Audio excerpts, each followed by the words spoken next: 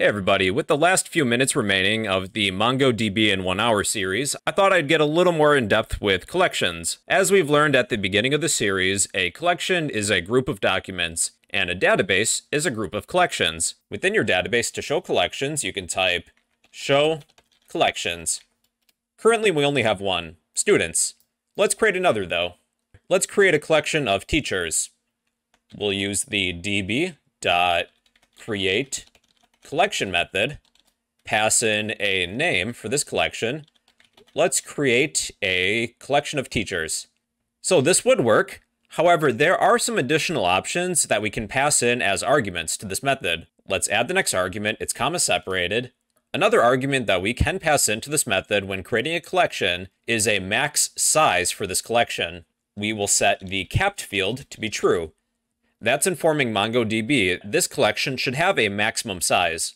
This field is either true or false. If capped is set to true, you do need a minimum size specified. So size, that's a field. Then set a size in bytes. If you would like a maximum size of 10 megabytes, that would be 10 million. 10 million bytes. Let me count my zeros. Yeah, that's accurate. Or you can have a maximum number of documents. You will set the max field to be some amount of documents. I don't want any more than 100 teachers. Our collection has a maximum size of 10 megabytes. We've also set that there can be no more than 100 documents in this collection. We don't want any more than 100 teachers. There are a few more advanced options for collections, but that's beyond our level right now. But another you may be interested in is autoIndexId. So that is a separate argument. It's comma separated. We need a document body, autoIndexId. This is either true or false. Based on indexes in the last topic, automatically we apply an index to object IDs, but we can toggle that to be true or false.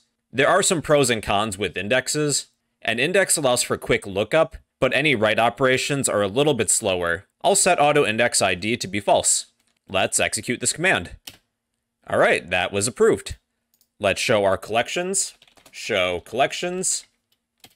And we have two collections. A collection for students and a collection for teachers. Hey, let's create one more for practice. Let's create one more collection. db.createCollection. What's the collection name? Let's create a collection of courses, like what classes can we take at our school?